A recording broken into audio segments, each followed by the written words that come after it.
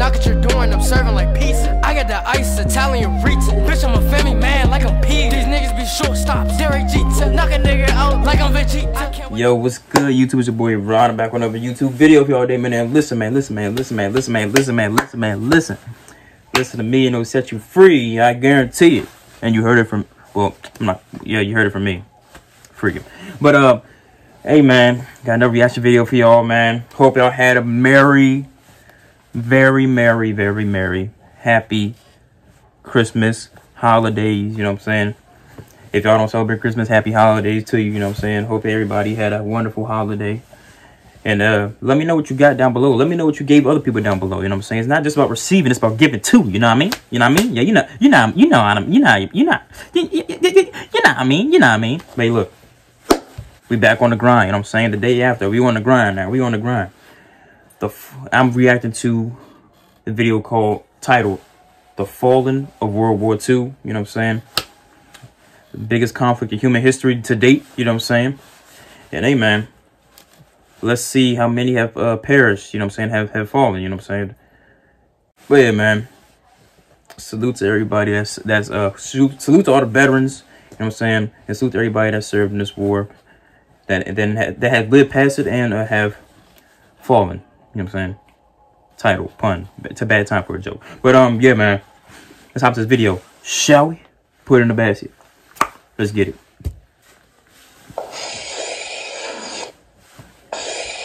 The average lifespan of an American is 80 years.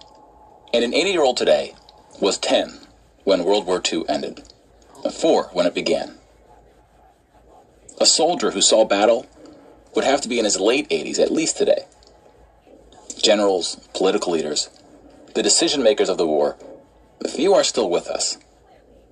And over the past few decades, we've seen authors and filmmakers rush to capture stories from survivors before this connection of memory is lost.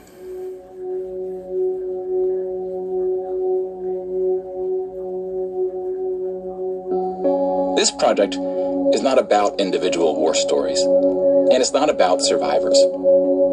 We're going to tally up the tens of millions of people whose lives are cut short by the war, and see how these numbers stack up to other wars in history, including trends in recent conflicts.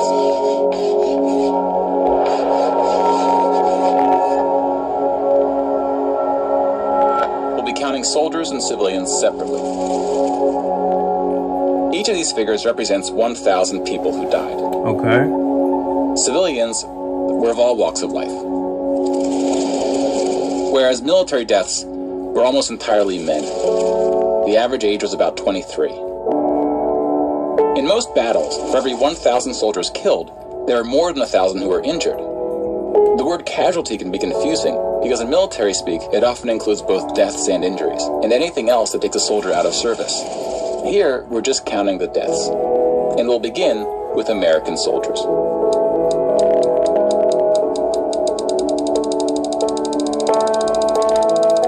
Each one's 1,000, and it's talent. Shoot. Over 400,000 died. Over 400,000. Most of the deaths occurred in the European theater, fighting the Nazis. And about a quarter were in the Pacific, fighting the Japanese. When you put them on the timeline, you see that casualties were the heaviest at the end of the war. Yeah. The war began on September 1st, 1939.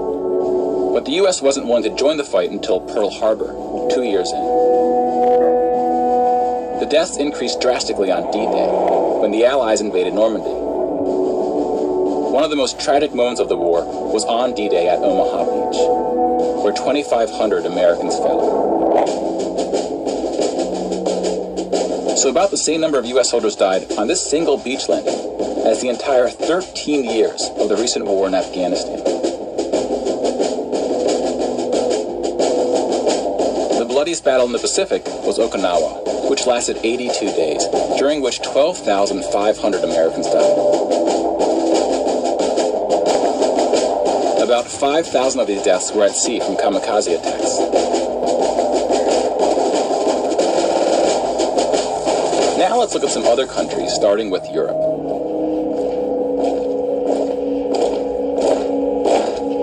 Germany started World War II when it invaded Poland. Poland ultimately lost 200,000 soldiers in the war. Most died after the invasion while the country was occupied by Germany and the Soviet Union. Germany, meanwhile, lost just 16,000 in the invasion of Poland. The Nazis went on to invade and conquer other countries, including Denmark, Belgium, the Netherlands, France, Greece, and Yugoslavia. France surrendered, but after losing 92,000 soldiers in the Battle of France.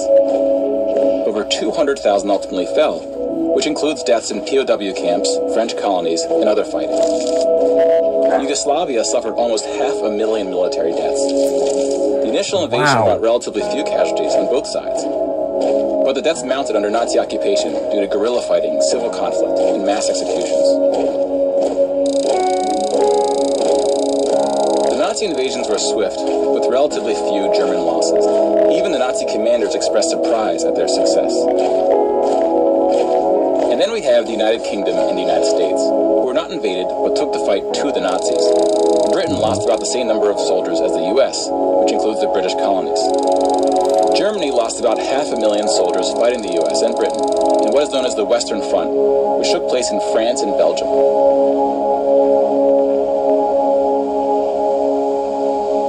All right. But most Nazi soldiers died in the Eastern Front, Germany's unsuccessful invasion of the Soviet Union. The numbers are staggering. Wow. The most famous battle of the Eastern Front, and perhaps the turning point of the European war, was Stalingrad. And the numbers are still going on. They're still going up. Stalingrad, but then got surrounded by the Soviets and cut off from food and ammunition. 500,000 Nazis would ultimately die in Stalingrad. Another 100,000 were taken prisoner, of which 6,000 would ever return. POWs had a low survival rate throughout World War II, and it was particularly grim in the East. Yeah. When you include these POWs, roughly the same number of Germans died in Stalingrad as all the Western Front fighting against France, the UK, and the US. And though Stalingrad was a victory for the Soviets, they suffered almost twice as many losses as Germany.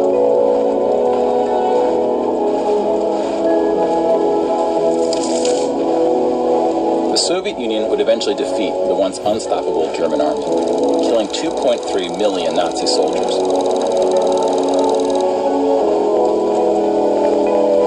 But winning the war came at a cost. A high cost. Good Lord. Oh my God. Yo.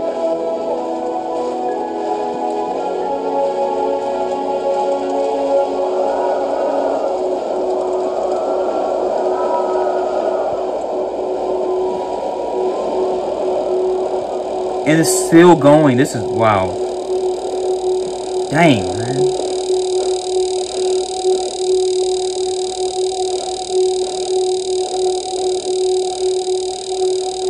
You hear how the footsteps are going down and it's slowing up, and now it stopped. 8.7 million is the official tally by the Russian military, a hotly disputed number. Some studies have calculated as many as 14 million dead. 14.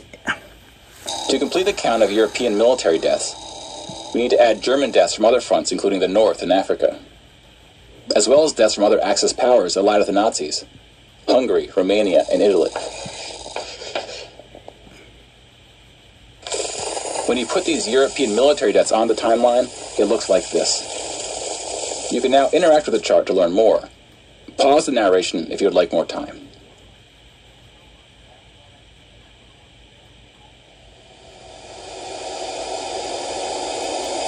And now we switch to civilian deaths in Europe.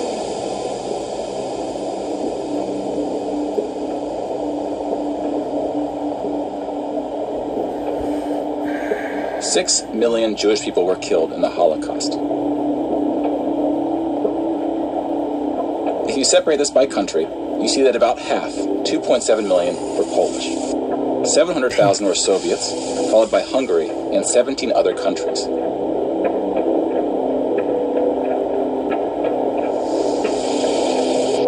Broken down another way, about half of the 6 million were killed in the concentration camps. Over 1 million died in Auschwitz. Most were killed in the gas chambers. Others died from starvation, exhaustion, disease, and other forms of execution. Wow, wow, wow. The second most deadly camp was Treblinka, which was exclusively an extermination camp, set up to look like a train station. Exclusively? So you just sent there just to die. They Mobile was killing going to kill groups you. killed 1.4 million Jews. Dang.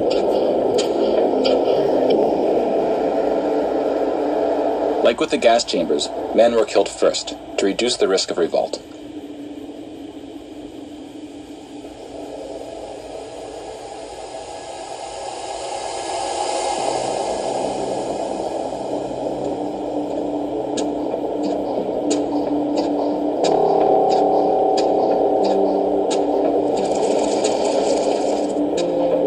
The Holocaust also includes non-Jewish deaths.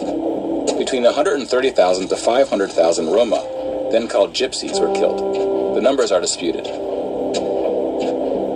About 250,000 people with disabilities were killed. Homosexuals, Catholics, and other groups were also exterminated, but their numbers were relatively small.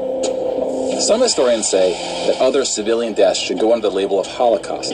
About 2 million non-Jewish Poles were killed under German occupation, some of which were sent to the gas chambers at Auschwitz. When you combine civilian and military deaths, over 16% of the total Polish population died in World War II, which is the highest percentage of any country. But not the highest in total death count. The Soviet Union again tops that list, losing at least as many civilians as it did soldiers. Are you Somewhere kidding me? between 10 and 20 million. A particularly dark moment for the Soviet Union was the siege of Leningrad, now St. Petersburg. German forces surrounded Leningrad before civilians could be evacuated. Supplies, including food, were cut off for 2.5 years. 1.5 million people died as a result, mostly from starvation, mostly civilians. Stalin's cruelty towards his own people is partly responsible for these numbers. He often didn't allow civilians to evacuate from cities, thinking it would cause the soldiers protecting them to fight harder. Didn't About allow. 1 million Soviets died in Stalin's own labor camps, called the Gulag. The Gulag, wow. Just about every country War suffered zone. civilian losses, especially countries who were invaded. While many died as a result of so-called collateral damage, the biggest numbers occurred when it was no accident. Civilians were exterminated, purposely fired upon or bombed, used as human shields, or intentionally deprived of food. The intentional killing of civilians was done by most warring parties, including the United Kingdom and the United States. The United Kingdom was spared of a land invasion, but still lost 60,000 civilians, largely from German air raids or blitzes, often directed at civilian population centers. The UK did the same to German cities at a much greater magnitude, causing about 10 times the number of deaths. But most German civilian deaths came from the ground at the late stage of the war. When the Nazi regime collapsed, civilians living in occupied regions had to desperately flee from the advancing Soviet army. Rapes were widespread, and death estimates ranged from 600,000 to 3 million.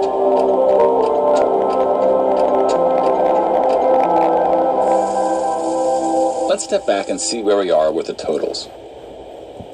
We just counted about 20 million civilian deaths in Europe. Oh my God. If you add this to the European military deaths we already covered, it brings us to over 40 million. Then we have the Asian theater. Here we see the vast majority of military deaths in Asia came from China and Japan. On the civilian side, about 6 million deaths from China, Indonesia, Korea, Indochina, and the Philippines can be attributed to Japanese war crimes, which are sometimes compared to the Nazi atrocities due to the sheer scale of the cruelty. China had the second highest death count after the Soviet Union. And like the Soviets, the Chinese government demonstrated a stunning willingness to sacrifice its own people. Chinese nationalists opened the dike at the Yellow River, hoping the flood would halt the Japanese advance. 500,000 Chinese civilians or more were killed, which is 2 or 3 times the number who died in all countries in the 2004 Asian tsunamis. But the invasion of China only cost Japan 200,000 soldiers. Most were killed fighting the US and allies in the Pacific War. Makes sense. A significant portion of Japanese civilian deaths were caused by American firebombing and the 2 nuclear attacks. Contrary to official US statements, these airstrikes were directed at civilian populations, not military targets. When you add all the deaths outside of Europe, it brings us to a grand total of 70 million for the war, give or take depending on who's counting and what civilian deaths get included. more people died in World War II than in any other war in history. For comparison, here are 20 or so of the very worst wars and atrocities we have on record. Stalin, Mao Zedong. Some of these are more of atrocities than wars, Chinese, but we've seen how that distinction can get blurry. Some of these spanned across centuries. Atlantic slave trade. World War II had the highest body count, and it all happened in just 6 years. Exactly. Short amount of time, and that many people dead? The world's population has grown significantly since the earliest atrocities on this list. If you want to compare them in terms of what percentage of the world died, we can adjust the chart to look like this. This rough approximation tells us there may have been more devastating wars before World War II, proportionally speaking.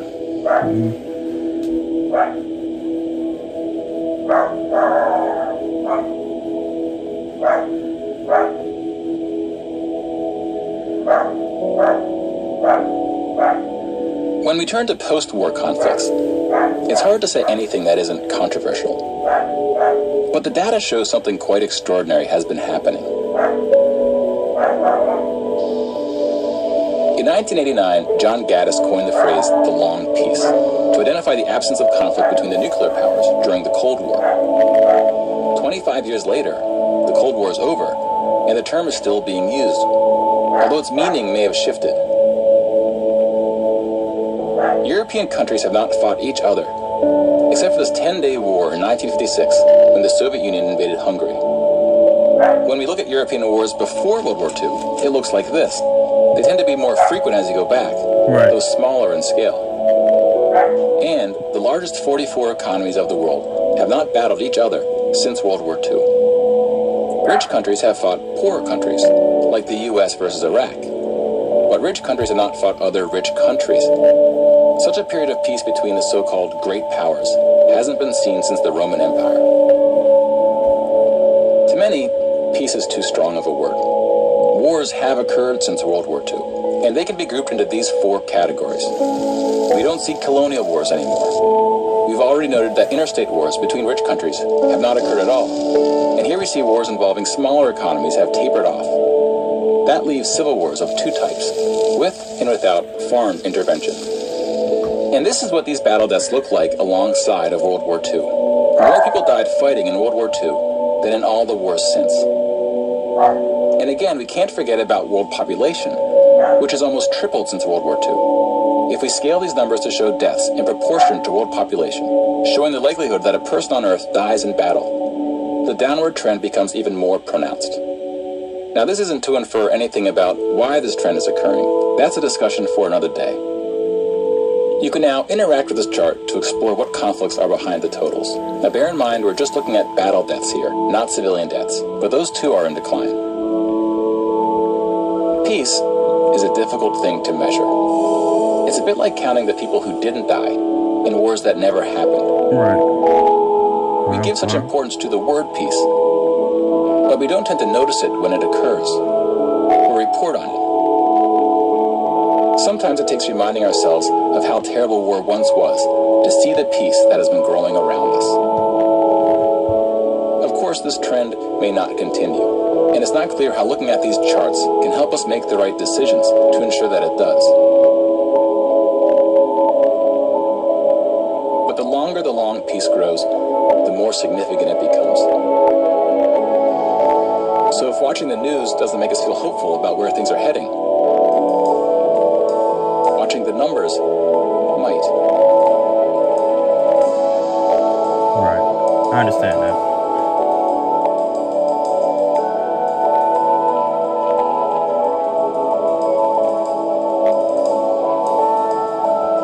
Man. That's in that video, man. Whew. Peace is something that we take for granted. You know what I'm saying? Because we don't truly know how lucky we are to never live through a war like World War I, World War II. Only war I've lived through was Afghanistan, Iraq war, and all that.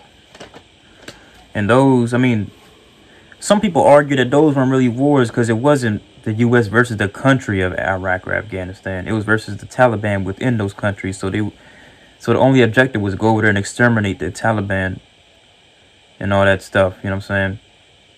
It wasn't a war with the country. But I mean, hey, some people say it's not still a war. Some people say it isn't. I don't know. I don't know. Y'all educate me. Y'all educate me. I don't know. But that's the only thing I've lived through. You know what I'm saying? Other than that, it's been peace. You know what I'm saying?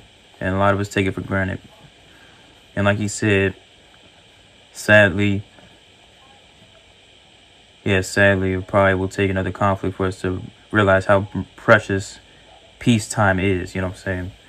And how much we should value it, you know what I'm saying? Hopefully I'm making sense here. Hopefully I'm not just saying stupid stuff. Hey, look. Hey, man, that's the fall of World War II. That's a lot of casualties, man. That's a lot of people gone, you know what I'm saying? It's crazy. It's crazy. Man, that's wild. That's wild. But, hey, man.